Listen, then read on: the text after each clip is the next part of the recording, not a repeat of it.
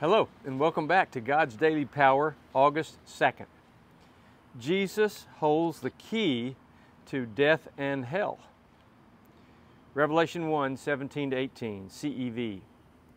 When I saw him, I fell at his feet like a dead person. But he put his right hand on me and said, "Don't be afraid. I'm the first, the last, and the living one. I died, but now I am alive forevermore, and I have the keys to death and the world of the dead." Lord, I praise you as the first and the last, and as the one who was once dead but now is alive and well and sitting at the right hand of God. You are the one who gives us all the victory over death and the grave that we so desperately need.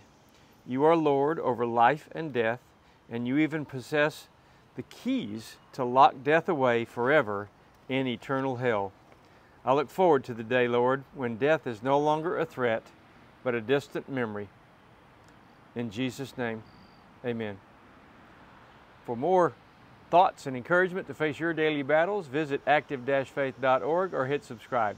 And let me remind you to keep praying, because prayer works. God loves you, and I love you. Have a great day.